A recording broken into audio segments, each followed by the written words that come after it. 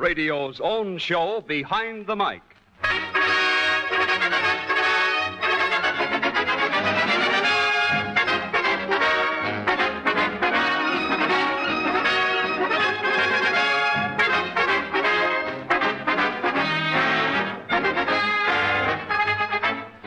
Radio. With the switch of a dial, radio brings you tragedy, comedy, entertainment, information, education, a whole world at your command. But there are stories behind radio, stories behind your favorite program and favorite personalities and radio people you never hear of. Stories as amusing, dramatic, and as interesting as any make-believe stories you hear on the air.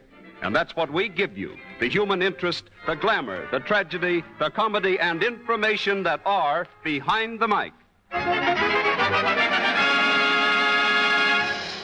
And now, presenting a man whose name, since the beginning of broadcasting, has been a byword in radio, Graham McNamee. Thank you, Gil Martin, and good afternoon, ladies and gentlemen of the radio audience. This afternoon, Behind the Mic presents the story of how a radio character actor does his stuff, how sound effects are made, the odd story behind the time an announcer was supposed to broadcast from the famous Coconut Grove in Hollywood. We bring you back a few moments of the old Atwater Kent program. And finally, there will be a dramatization of a remarkable story told by Jimmy Wallington.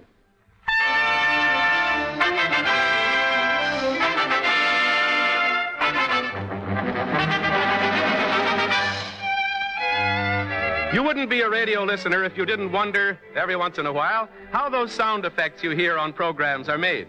The sound of a taxi, a shotgun, a train wreck, and all the rest of the noises that are necessary to a script. We have two of the best sound effects men in the business here tonight, and they will demonstrate various sound effects and tell you how they're made. Ted Slade will do the actual effects, and Ray Kelly, head of the NBC Sound Effects Department, will explain how each effect is done. Now, Ted, our sound man, has his equipment set up next to a microphone. And I'm going to tell a rather crazy story, which will use many sound effects, and Ray Kelly will explain how each effect was made. Our story begins with our hero's train pulling into the railroad station.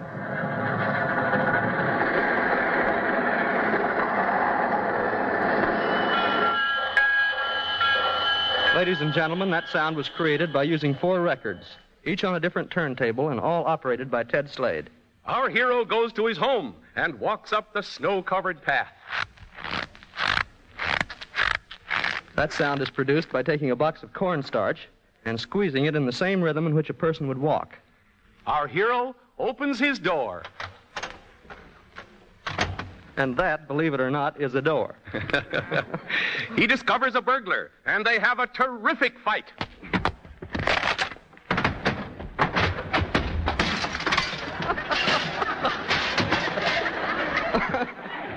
And that was accomplished by Ted Slade, the sound man, engaging in a civil war.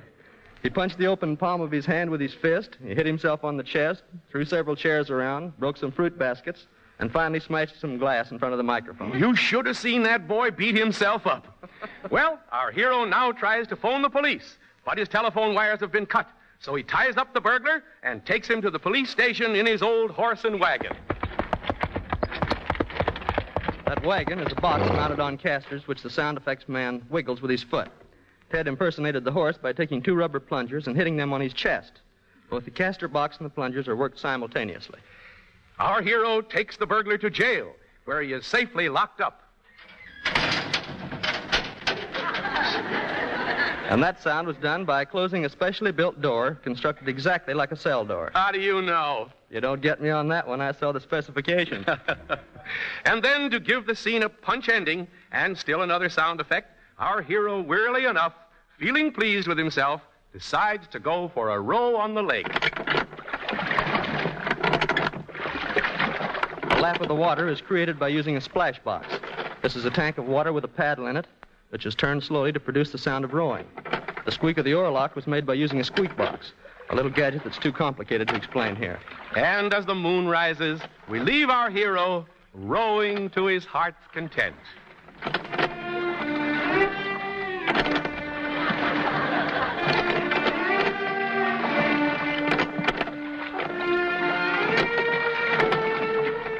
equally pleased that he has captured the burglar and that he has made his first and last appearance on a radio program.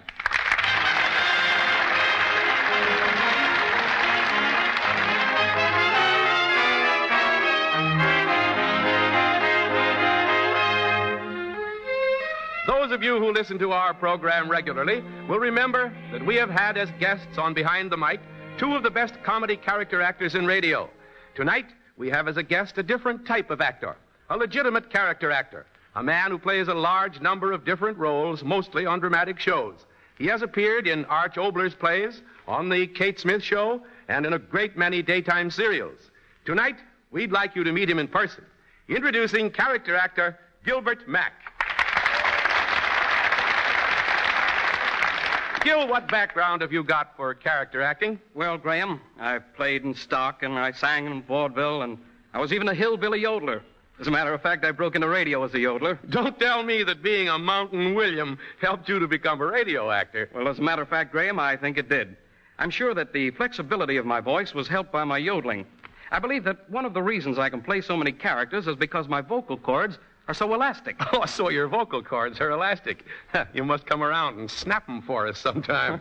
Well, now that we've got your background stuff, how about showing us some of the characters you actually portray on the air? All right, Graham. I'll do that in a little sketch in which I'm going to play all the parts. The scene is the home of the rich Mr. Brownlee. In the spacious living room, a group of people are gathered listening to Mr. Brownlee. So if you will tell me exactly what you heard and saw last night, we may be able to find some trace of that missing necklace. Gee, Dad, I was in my room all night. We're sure of that, Tommy.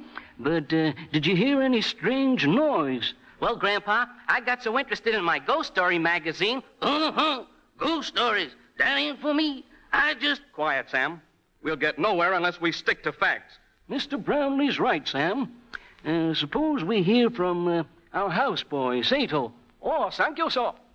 Last night, about 3 o'clock, I was suddenly aware of presence of strange gentlemen in bedchamber. Then saw a gentleman putting Sato back to sleep with well-placed tap on head. And when you awoke this morning, the necklace was gone from the wall safe. Gee, Dad, this looks like a case for the G-men. Say, look at that car pulling up outside. Oh. Say, I wonder who that man coming in there, huh? Yes, and who's that little fella he's dragging along there with him? Well, I'm Detective Manigan from headquarters, and I've brought along a suspect. I found him snooping around outside the house. Well, I know that man. He's Tony, our vegetable dealer. That's right. I'm just a poor man. I'm selling fruits and vegetables. I'm doing nothing, and he said to me I'm a crook. Doing nothing, is it? Well, then, how come this pearl necklace I found in your pocket? Yes, sir, that's the jewelry. Hey, please, Mr. Cop, I'm going to tell you just what happened. When I come here before, I ring the bell. Sato, he's opened up the door and pushing his junk in my hand. What I'm going to do, eh? So I'm going to hang around and wait when you come along and pull me inside. That's all. So, Sato gave you that necklace, eh? Oh, please, sir. Is this a serious mistake? Never mind the alibis. Come clean or I'll take you down to the station house for questioning. Oh, please, sir. I are willing to tell the truth if you'll promise not to give me no third-degree copper. Gee, Dad, Sato lost his accent. That's right. Sato isn't quite what we thought he was. Well, I thought I could get away with this disguise till I pulled this job off, but I guess it didn't work out. But Sato, or whatever your real name is, where did you learn such a neat trick? That was a cinch. After all, I did a 10-year stretch up in a big house, and I was a star performer every year in the annual show. And it looks like you're going back for return engagement.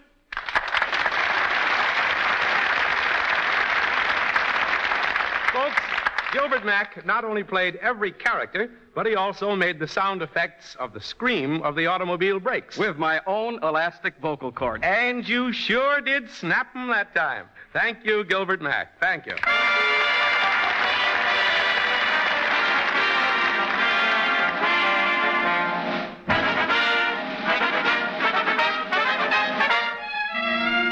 Oddities in Radio, presenting odd little true behind-the-mic stories that help make radio sometimes amusing, sometimes exasperating, but always interesting to the people in it. This week's oddity. One of NBC's prominent young announcers is Don Cordray, who appeared on this program a few weeks ago in an interview. Don has an unusual story of, shall I say, an amusing experience which we thought merited his reappearance. Don, suppose you tell us your story. All right, Graham. This is going to take us back a few years, but I was an announcer at KFI in Los Angeles. At the time, my burning ambition was to broadcast from the Coconut Grove, where Gus Arnheim was playing at that time. Why was that such an ambition? Well, Graham, it may sound silly, but because the Coconut Grove meant getting a chance to meet those movie stars and be seen by them.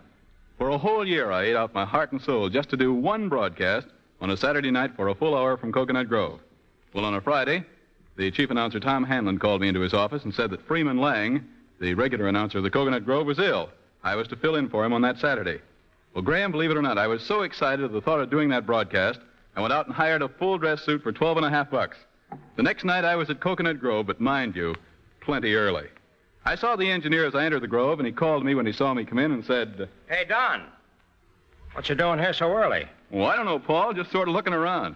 Boy, this is some place, isn't it? Yeah. Well, Don, as long as you aren't doing anything, I wonder if you'd help me out. See that microphone tied up against the wall? Mm-hmm. Well, it's hanging from the ceiling, and I'm going to untie it so that it'll swing over the center of the stage. Will you catch it for me? Oh, sure thing.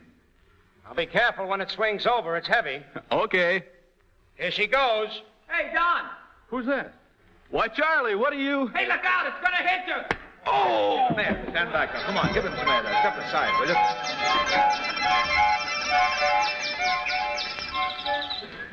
Doctor, he's got to do a broadcast tonight. Broadcast? Not this boy. When that mic hit his head, it knocked him out for the evening.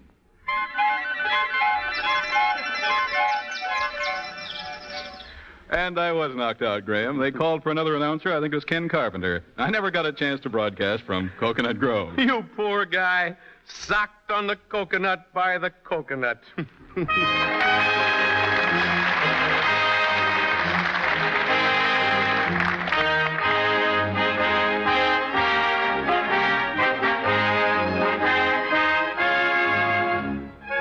Behind the Mic salutes a program you loved. We in radio believe that radio has a tradition of which it can well be proud. A tradition of good programs that linger fondly in our memory. And so each week we bring you a star or a part of a program you used to hear, a program you loved. This afternoon, Behind the Mic salutes the old Atwater Kent Hour, which with its national auditions was designed to select the best non-professional singers in the country each year. We recreate part of the Atwater Kent auditions of December 11th, 1927, with the actual winner of the first national competition, the delightful concert soprano Agnes Davis. The Atwater Kent Hour.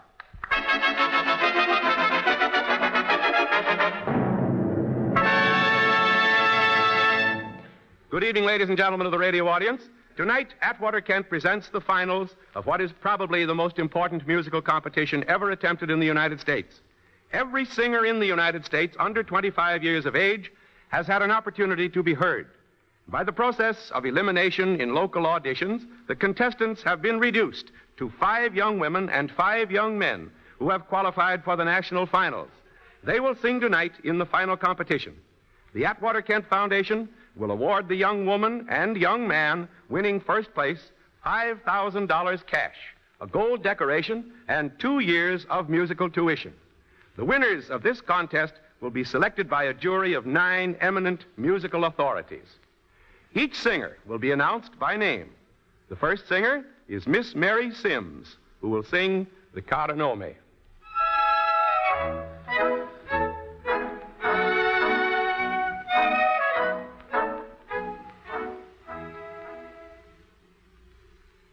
Here, Miss Marie Bronazik of Chicago, who will sing A Forza Lui from Traviata.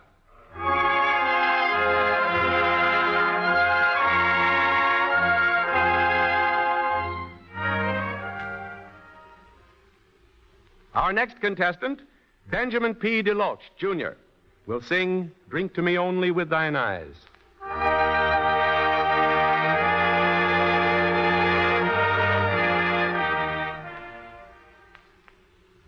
As the last of the 10 contestants, Miss Agnes Davis of Denver will sing Pace Pace Mio Dio by Verdi.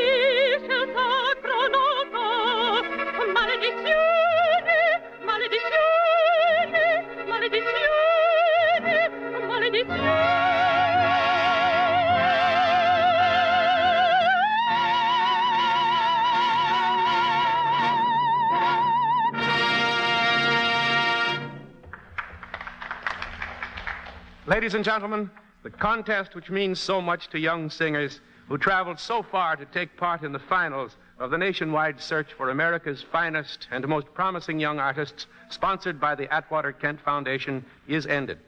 The judge's decision will be announced within the next hour, we hope, by the station through which you are listening. This is Graham McNamee saying good evening for the Atwater Kent Hour.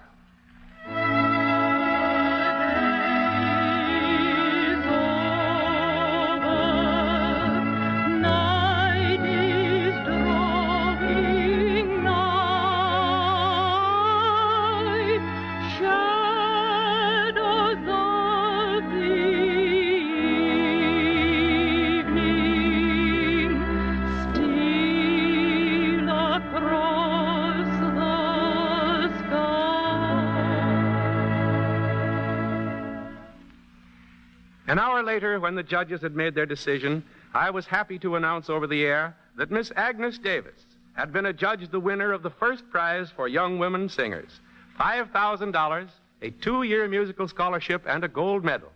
Today, Miss Davis, who has appeared as soloist with the leading symphony orchestras throughout the United States, is rated as one of the best concert artists in the country. And as an old friend, Agnes, let me add that after Pace Pace, we need no further proof.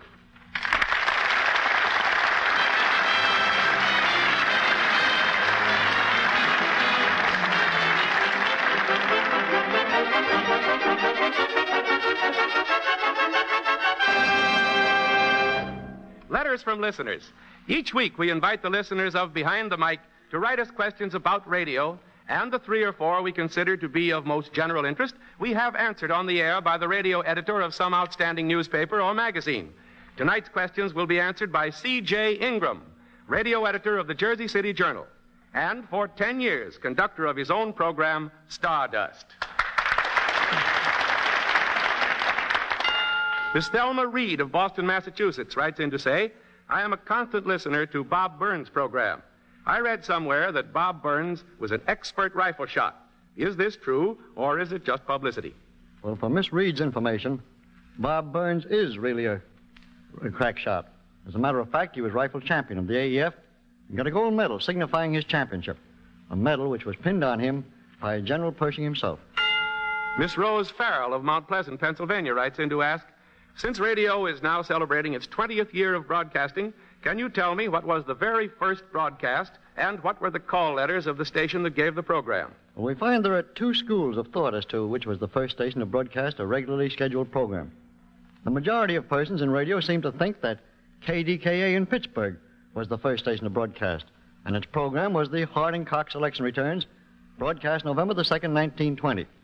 However, there are some who claim that station WWJ of Detroit broadcast the first regularly scheduled program on August 21st, 1920, when it broadcast the returns of the state primaries.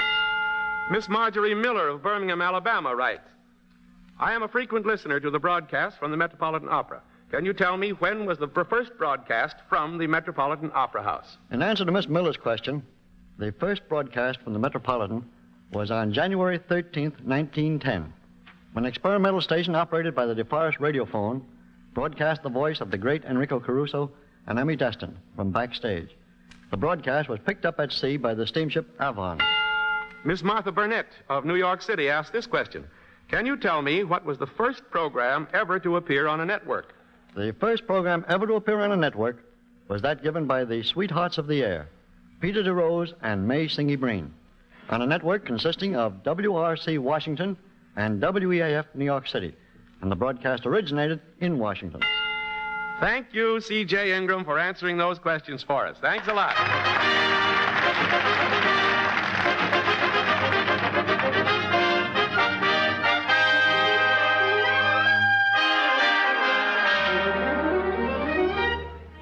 A week or so ago, I was having lunch with a man whose voice must have been heard by every radio listener in the last 10 years. He's been an important cog in many big programs, and right now he's the announcer on the new Fred Allen Show. Yes, of course, I mean Jimmy Wallington. Jimmy told me a behind-the-mic story I thought was so good and so unusual that I invited him to come here this afternoon to tell you about it. And here he is to do that very thing. But first, I want to welcome him back to the East. Jimmy Wallington. Hello, Jimmy. How are you? Fine, thank you, Graham. And believe me, it's good to be back with you and my other good friends in New York City. The story starts back in the early 1920s. The scene was the Mojave Desert, way out west in California. An auto was speeding along the dusty highway, and there was a good reason for it to speed, too. In the back seat were a husband and his wife. The wife, in agony, had suddenly been stricken with an attack of acute appendicitis. Their friend, the driver, was getting every last ounce of speed he could from the car in an effort to reach a doctor in the town of Mojave as quickly as possible, when suddenly... What's the matter? I don't know. Must be something wrong with the engine. I'll take a look at it. How are you, dear? It's pretty bad. Well, don't worry. We'll get you to a doctor just as soon as we possibly can. Oh, this is awful. We're out of oil and one of the bearings is shot. Well, can you fix it? I'm not here. I'd have to hail a car, explain the situation, and ask them to take her to a doctor. They can't refuse. Oh, here's one now. Hey! Hey, stop! Stop! Stop! I'll try the next one. This is terrible. Darling, if there was something I could do. Here comes another one. Hey, stop! Stop! Stop! Stop! We've had an accident! Oh, why don't they stop? I don't know. Maybe they're afraid we're going to hold them up or something. I think there was a holdup along here not long ago. But we've got to get her to a doctor.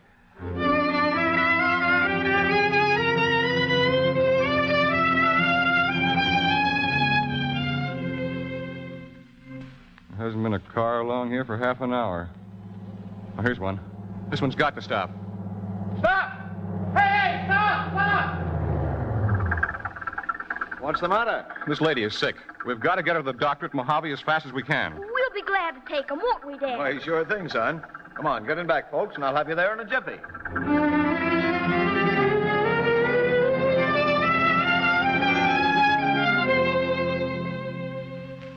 The scene now changes to an Atwater Kent program in 1928.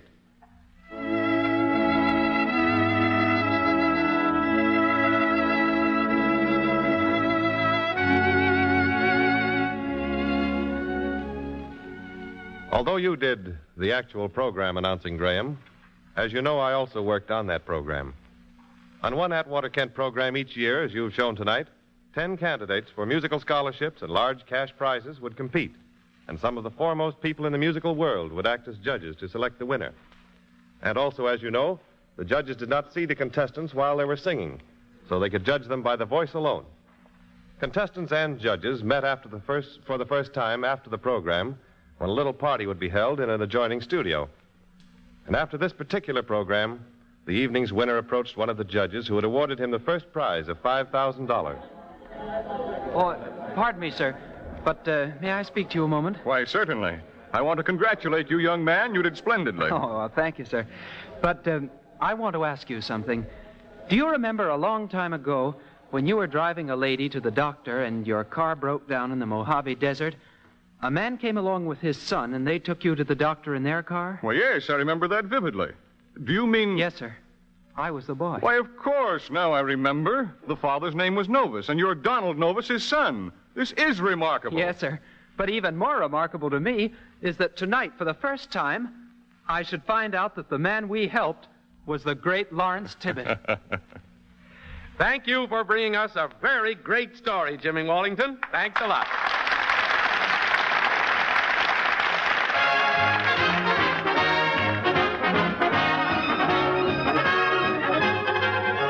Ladies and gentlemen, if you have any questions about the inside of radio that you wish answered on the air, write a letter to us. Address it to Graham McNamee, Behind the Mic, National Broadcasting Company, New York City. As many questions as possible will be answered by mail, and those we feel to be of most general interest will be answered on this program. Be sure to listen in next week when we will bring you one of the funniest, most fantastic Behind the Mic stories you ever heard. A story behind Dave Ellman's Hobby Lobby program, as told by Dave Ellman himself. We will also bring you the story of a man who makes a living dying on the radio, and more of the human interest, the glamour, the comedy, and the drama that are found behind the mic. Behind the Mic is written by Mort Lewis, original music composed and conducted by Ernie Watson. This is the National Broadcasting Company.